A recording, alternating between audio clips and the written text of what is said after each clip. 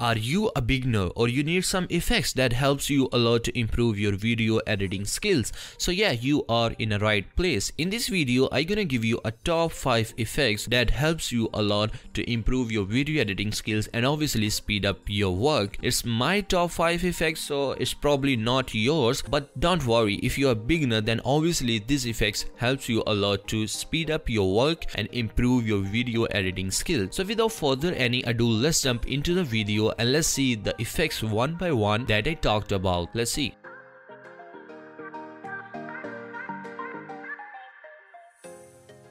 What is up, you guys, Cube here. Thank you so much for watching this video. I hope you all doing well and keep safe. As I mentioned already, today we talk about the top 5 effects. So the first effect is crop.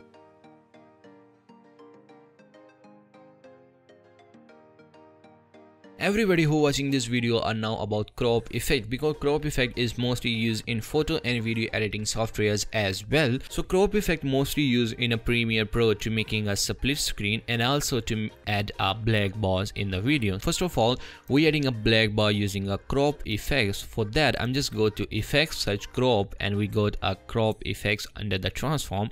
I'm just drop this on my footage, and as you can see, there is nothing happen. Just go to controls, and now here you got a top, left, right, bottom. I'm just value top to 12 and bottom to 12 as well. And as you can see, a beautiful black bars added in our footage. And there is an easiest way to adding a black bars in the footage. You can also do that with a different way, but there is a lengthy ways to do that, and it's probably a time taking process.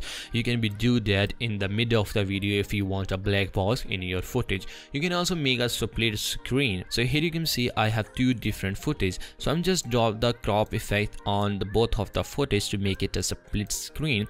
So I make this person aside like that, and as you can see, the second person is here. So I want to be remove his hand, just his face I need. So for that, I'm just go to select this footage and make it remove. As you can see, I'm remove this person right that, and as you can see, here is the split screen with the easiest way using a crop effect.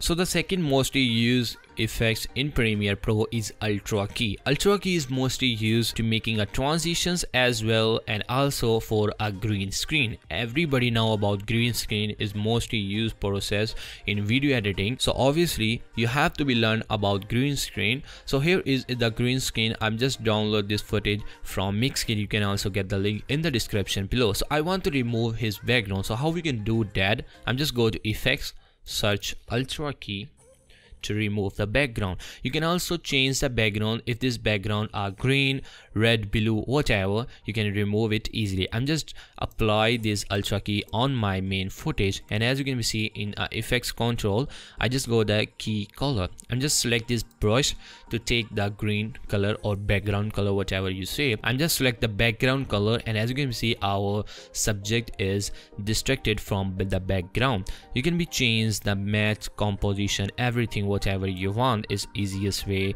to remove the background if they are green. So I'm just drop this as a background. So as you can see, here is my background, here is my subject. You can be change the settings of your green screens right there, color corrections, whatever you want.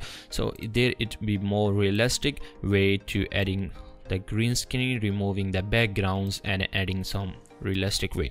So as you can see, it's just a proper way to removing the green screen background and putting your footage at every background. Is really easy to using UltraKey effects.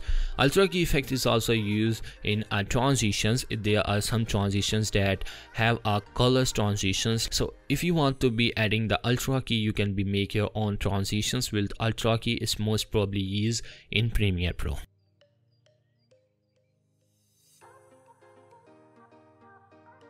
So the next most useful effect in Premiere Pro is camera blur. As you can see, all the footage isn't blurred. There is no part in the footage that are blurred. So if you want to blur this all the person except this one, so how we can do that? If you apply just Gaussian blur, is just blur your all the persons like that. I'm just apply the Gaussian blur And now I'm just go to effects control. As I apply the blurriness like Gaussian blur, it's blur your all the persons, it's not good.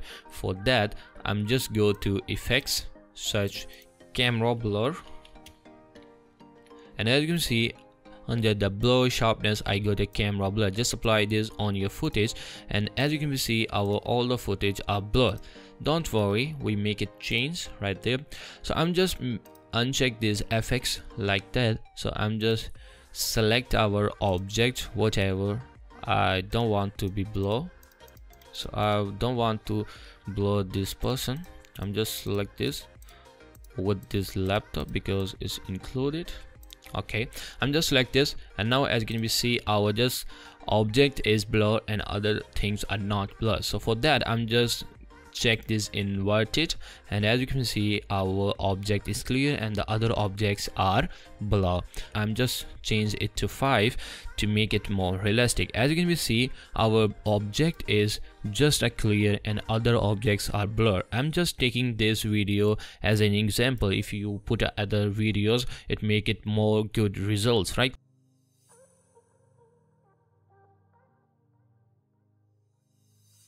So if we talk about a Premiere Pro most using effects, so how we can forget about stabilizer. Stabilizer is mostly used in a footage that are really shaky, and we want to be remove the shakiness from the footage and make it like in rest. Like if you watch this video, it's just shoot it from a mobile without any tripod. I just holded his mobile with his hand, that's why it's just like a shaky footage.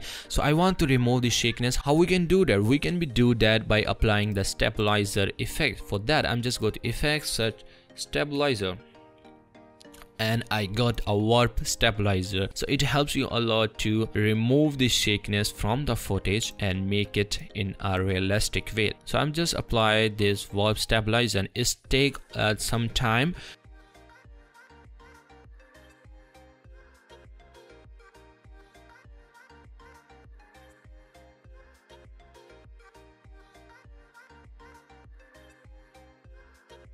So the last effect that are mostly used in a Premiere Pro, that's not effect, that's a trick to make your footage more realistic. So here is the drone footage. I am downloading this footage from Mixkit. You can also get this link in the description below. It's not a effects, it's a trick to make your drone footage more realistic. As you can see, this drone shot is just a simple drone shot. There is nothing happen with that.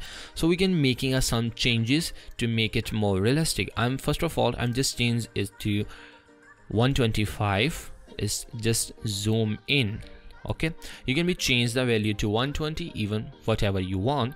So I want to make it some rotateness in my footage. For that I'm just putting the keyframes right there, just change our screen values, and now move it to like that, as you can see.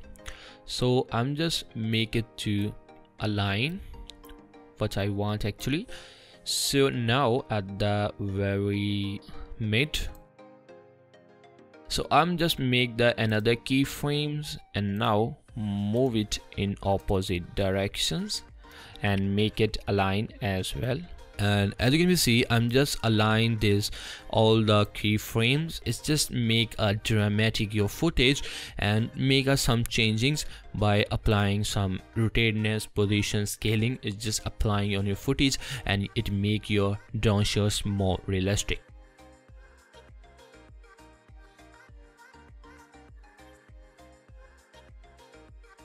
To make your drone shots is more realistic, just adding the adjustment layer, go to effects, search crop, at the crops of your adjustment layer and putting the values 12. And now let's take a look. It just look like more dramatic. Before the footage is just simple, it's not a moving, it's just a simple straightforward drone shots, but now it's just moving, like it's giving you a dramatic look. So it's helped you a lot to making your footage more realistic.